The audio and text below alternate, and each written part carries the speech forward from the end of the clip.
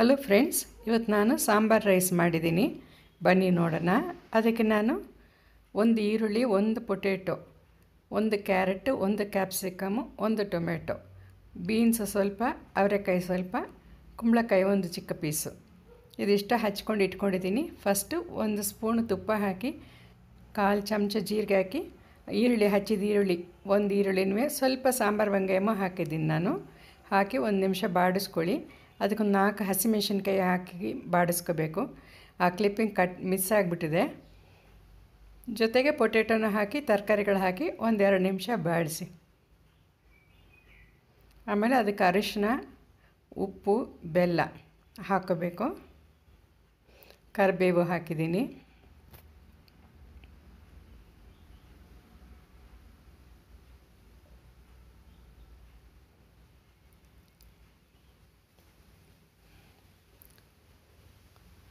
ನಾನು ಒಂದು ಸಣ್ಣ ಲೋಟದಲ್ಲಿ ಅರ್ಧ ಲೋಟ ಅಕ್ಕಿ, ಅರ್ಧ ಲೋಟ ತೊಗರಿಬೇಳೆ ತೊಳೆದು ಅದಕ್ಕೆ 5 ಲೋಟ ನೀರು ಹಾಕಿ ಇಟ್ಕೊಂಡಿದ್ದೀನಿ. ಹುಣಸೆನ ಒಂದು ಸಣ್ಣ ಲಿಂಬೆಹಣ್ಣಷ್ಟು ಅದನ್ನ ನೀರು ಹಾಕಿ ಕಿವುಚಿ ಅದನ್ನು ರಸ ಹಾಕ್ತಾಯಿದ್ದೀನಿ. ಈಗ ತೊಳೆದಿಟ್ಟ ಅಕ್ಕಿಗೆ ಆ ನೀರು ಸೇರಿಸಿ ಇಟ್ಟಿದ್ದೆ. ಅಕ್ಕಿ, ಬೇಳೆ, ನೀರು ಅದು ಸೇರಿ ಹಾಕಿ ಒಂದು ವಿಸಿಲ್ ಬರ್ಸಿದ್ರೆ ಸಾಕು. ಅದು ಚೆನ್ನಾಗಿ ಬೆಂದಿರುತ್ತೆ, ತರಕಾರಿ ಎಲ್ಲ ಬೆಂದಿರುತ್ತೆ, ಬೇಳೆ ಎಲ್ಲನೂ ಬೆಂದಿರುತ್ತೆ. ಒಂದು ವಿಸಿಲ್ ಬಂದು ಒಂದು ಸಣ್ಣ ಉರಿಲಿ 1-2 ನಿಮಿಷ ಬೇಕಾದ್ರೆ ಬಿಡ್ಬೋದು ಅಷ್ಟೇ, ಜಾಸ್ತಿ ಬಿಡಬೇಡಿ. ಅದು ಸ್ಟೀಮೆಲ್ಲ ಹೋದ್ಮೇಲೆ ಓಪನ್ ಮಾಡ್ಕೋಬೇಕು ಅದಕ್ಕೆ. ಆಮೇಲೆ ಅದಕ್ಕೆ ಮಸಾಲೆ ಹಾಕಬೇಕು. ಆ ಮಸಾಲೆ ಹೇಗೆ ಉರಿಯೋದು ನೋಡೋಣ ಬನ್ನಿ. ಅದಕ್ಕೆ 1 ಚಮಚ ಎಣ್ಣೆ ಹಾಕಿ, ಅದಕ್ಕೆ 1/4 ಚಮಚ ಮೆಂತೆ, 2 ಟೀ ಸ್ಪೂನು ಕಡಲೆಬೇಳೆ, 1 ಟೀ ಸ್ಪೂನ್ ಉದ್ದಿನಬೇಳೆ, ಅರ್ಧ ಟೀ ಸ್ಪೂನು ಪೆಪ್ಪರು,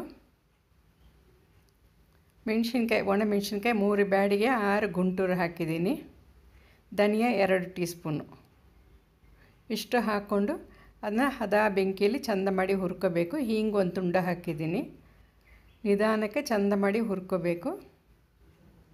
ಆಮೇಲೆ ತುರಿದಿಟ್ಟ ತೆಂಗಿನಕಾಯಿ ಒಂದು 1/4 ಕಪ್ ತೆಂಗಿನಕಾಯಿ ಇಟ್ಕೊಂಡಿದ್ದೀನಿ. ಪೆಪ್ಪರ್ ಒಂದು 1/4 ಚಮಚ ಹಾಕಿದ್ದೀನಿ.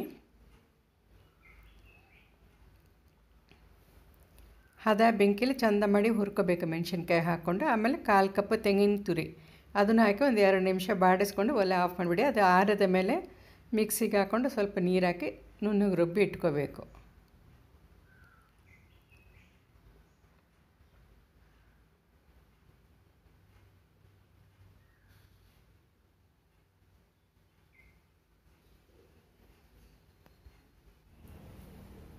ಈಗ ಕುಕ್ಕರ್ ಸ್ಟೀಮೆಲ್ಲ ಹೋಗಿದೆ. ಓಪನ್ ಮಾಡಿ ರುಬ್ಬಿಟ್ಟ ಮಸಾಲ ಹಾಕೋದು. ನೋಡಿ, ನುಗ್ಗೆ ಸಹ ಬಿಡಿ ಆಗಿಲ್ಲ, ಎಲ್ಲ ಇಡೀಗಿದೆ ಹೋಳು. ಪೊಟೇಟೊನೂ ಕರಗಿಲ್ಲ, ನುಗ್ಗೆನೂ ಕರಗಿಲ್ಲ. ಈಗ ಒಂದು ಟೊಮೆಟೊಗೆ ಸ್ವಲ್ಪ ಕೊತ್ತಂಬರಿ ಸೊಪ್ಪು ಎಲ್ಲ ಪುಡಿಯಾಗಿ ಹಚ್ಚಿಟ್ಟಿದ್ದೀನಿ, ಅದನ್ನು ಹಾಕ್ತೀನಿ. ನಂಗೆ ಟೊಮೆಟೊ ಮೊದಲು ಹಾಕಿದ್ರೆ ಇಷ್ಟ ಆಗಲ್ಲ, ಕಡೆಗೆ ಹಾಕಿದ್ರೆ ಸ್ವಲ್ಪ ಪೂರ್ತಿ ಕರ್ಗೋಗಲ್ಲ, ಅದು ಚೆನ್ನಾಗಿರುತ್ತೆ. ರುಬ್ಬಿದ ಮಸಾಲನೂ ಹಾಕಿ ಸ್ವಲ್ಪ ನೀರು ಬೇಕಾದಷ್ಟು ಹಾಕ್ಕೊಂಡು ಬೇಕಾದಷ್ಟು ನೀರು ಸೇರಿಸ್ಕೋಬೋದು. ಅವರು ತಿಕ್ನೆಸ್ ಹೆಂಗೆ ಬೇಕೋ ಆ ಥರ ಮಾಡಿಕೊಂಡು ಉಪ್ಪು ಚೆಕ್ ಮಾಡ್ಕೊಳ್ಳಿ. ನಾನು ಫಸ್ಟ್ ಒಂದು ಅರ್ಧ ಚಮಚ ಕಲ್ಲುಪ್ಪು ಹಾಕಿದ್ದೀನಿ. ಅದು ಅರ್ಧ ಉಪ್ಪೇ ಅದು, ಯಾಕಂದರೆ ತರಕಾರಿಲೆಲ್ಲ ತುಂಬ ಉಪ್ಪು ತಗೊಳತ್ತೆ ಅಂಥೇಳಿ ಮೊದಲು ಅರ್ಧ ಹಾಕ್ತೆ. ಈಗ ಮಸಾಲೆ ಹಾಕುವಾಗ ತಿರ್ಗಾ ಒಂದು ಅರ್ಧ ಚಮಚ ಕಲ್ಲುಪ್ಪು ಹಾಕಿದ್ದೀನಿ. ಇದಕ್ಕೆ ಸರಿಯಾಗಿ ಬಂತು ಅದು ಒಂದು 5 ನಿಮಿಷ ಕುದಿಲಿಕ್ಕೆ ಬಿಡಿ. ಸಣ್ಣ ಬೆಂಕಿಲಿ ಕುದಿ ಬರಲಿ. ಅದಕ್ಕೆ ತುಪ್ಪ 2 ಟೀ ಸ್ಪೂನ್ ಇಟ್ಕೊಂಡು ಸಾಸಿವೆ, ಜೀರಿಗೆ, ಗೋಡಂಬಿ, ಕರಿಬೇವು, ಇಂಗು ಹಾಕಿ ಒಗ್ಗರಣೆ ಚೆಂದ ಮಾಡಿ ಹಾಕಿ ಅದರಲ್ಲಿ ಸಾಂಬಾರ್ ರೈಸ್ ಮೇಲೆ ಹಾಕಿಬಿಟ್ರೆ ಸೂಪರಾಗಿದೆ. ಬಿಸಿ ಬಿಸಿ ಸಾಂಬಾರ್ ರೈಸ್ ತಯಾರು. ಅದಕ್ಕೆ ನಾನು ಚಿಪ್ಸು ಶೆಂಡಿಗೆ ಇಟ್ಕೊಂಡು ಇವತ್ತು ನಾವು ಊಟ ಮಾಡೋದು. ತುಂಬ ಚೆನ್ನಾಗಿ ಬಂದಿದೆ. ಟ್ರೈ ಮಾಡಿ ನೋಡಿ, ಎಂಜಾಯ್ ಮಾಡಿ. Thank you.